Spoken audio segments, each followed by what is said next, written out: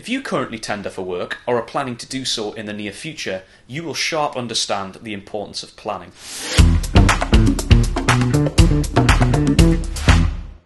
Planning is important because it allows us to understand the bid at the earliest opportunity and tick off the key requirements, allowing us to do things such as make a bid, no bid decision, understand what the buyer needs, what our USPs are, and how we can put together the best possible tender submission in the time we have.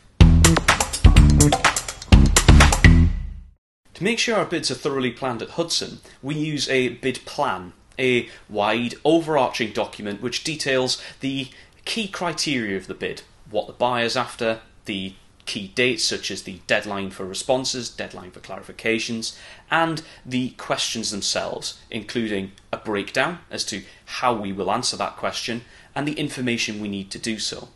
As part of this, it also can include the key parties that we need to liaise with. These could include on, say, our side and the client side. As a result, this ensures that from the earliest opportunity, everyone is aware of their role and their responsibility, as well as when everything is needed. Things you need to consider in a bid plan are what the buyer's requirements are, how we can respond and reflect those requirements in the bid, and the key personnel to be working on the project. This could be inside your organisation or out if you're working with subcontractors, for example. You should be scheduling your time. For example, we typically schedule around 10 to 20% of bid planning time in the actual plan itself, making sure that everything at the earliest opportunity is understood and ticked off. This includes things like the key clarification dates. This could include making sure that we're eligible to bid for the tender altogether, and that all the project team are aware of their roles and responsibilities. Thereafter, programming key milestones such as the first review date, the proofreading date, and the submission date are all paramount in making sure that time is used effectively. The latter, the submission date, we typically recommend to be a few days at least before submission. To avoid unnecessary time management issues, I would say the underlying principle is being aware of the time we've got and how we can best use that. For example, this could be scheduling the more complex or the more difficult elements of the bid first. This could be a difficult question or a large question, or it could be information that you may need from colleagues or peers that's more difficult to obtain.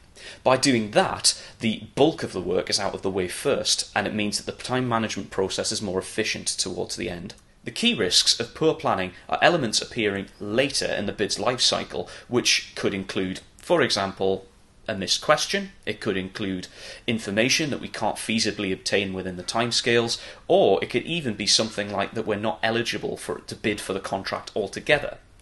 Those should be identified during the bid planning stages, and as we allocate around 10 to 20% of our time in doing so, that makes sure that there are no unexpected elements late in the process. As a result, planning is paramount.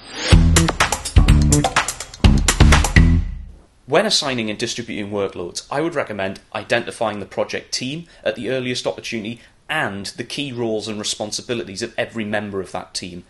So, for example, this could include allocating questions to certain individuals within the team, key tasks such as collating information. It could include things such as proofreading, reviews, stuff like that. By making sure that everybody is aware of their roles and responsibilities at a given time, it avoids the potential for confusion later in the process, or even potential conflict as to who is responsible for what. Why is it important to ask clarification questions? Well, imagine you submitted a bid that you thought was perfect, but it was non-compliant. You may have priced it wrong. You may have tackled a question. No matter how well you may have tackled the question, you might have approached it in the complete wrong way. Clarification questions are therefore your friend. So, when you've got even the slightest niggling doubt about how to approach a certain question or what the buyer's asking for, how to price something, ask a clarification question, because that way you can get clear, consistent advice straight from the horse's mouth. Picture the scene. Everybody's running around, it's submission day, the bid isn't finished, and there's still 1,000,001 things still to do. This, if you set an internal deadline, would likely not be the case, because by then you would have allocated time for proofreading, you'd have allocated time for documents to be collated. This, therefore, means that you can submit ideally the day before the bid's due in, making sure that on submission day there's no last-minute surprises, shall we say.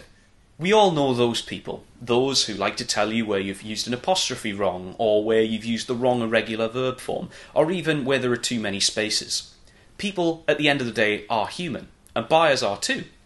So, the last thing you really want to do is spend all the time and effort putting together compelling, engaging content and a well-thought-out corporate branded design, and then littering the page with something that hasn't been proofread that may be full of typos and mistakes. After all, we're all human as well, the writers.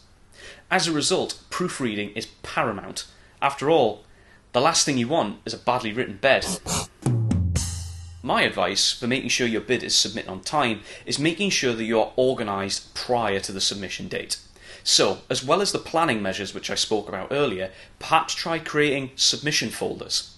For example, submission folders that we use at Hudson typically contain all of the documents that we need to submit, so when we're logging onto a tendering portal such as ProContract, for example, we have a list of everything we need to upload there and then, and we can use it almost as a checklist, checking off what we need. Also, another key tip is just, wherever possible, avoid submitting on the deadline day. The last thing you want is a last-minute rush trying to find information that you thought you had, which you actually don't. So, they're my 2 key points. I'd say create a submission folder so you're aware what needs to be uploaded and when, and don't submit on the deadline day if you can. So, to summarise, my 5 tips for making sure that you submit your bid on time. 1 is proper planning and preparation.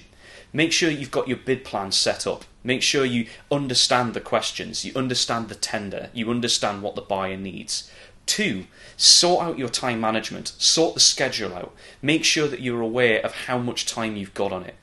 3, establish your project team. Assign your workloads. Make sure that everybody's aware of who needs to be doing what and how.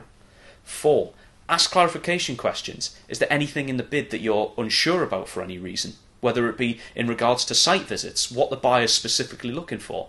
And 5, set internal deadlines. I would set these as key milestones across the entirety of the project lifecycle. So consider when the first draft's to be completed, when proofreading's to be undertaken, and an internal submission deadline.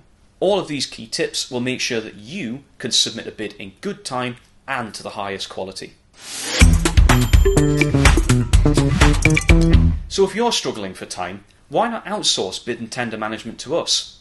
With over 60 years experience and an 87% success rate, you can rest assured that your bid is in safe hands. Get in touch for a free quote.